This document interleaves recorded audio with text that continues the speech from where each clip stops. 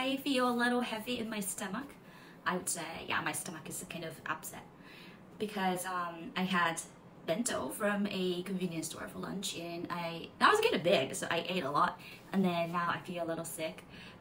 But probably, like, does anyone here get sick after having like deli from supermarkets or bento from convenience stores, for example? I'm not saying they're bad or anything, it's just like probably because of preservatives and additives, I sometimes, or probably like most of the time, I get sick, especially when I eat a lot, and I did eat a lot. So it's totally my fault. Like, I knew it. I knew this would happen, but then I feel like, I did it again. You know, I shouldn't have done that, but I did. I had a lot. And I just wonder like how many of you guys feel or like have the same problem. I don't think it's like a serious problem if you know about your body and then you can avoid the situation, and that's fine. But like, I just wonder, you know,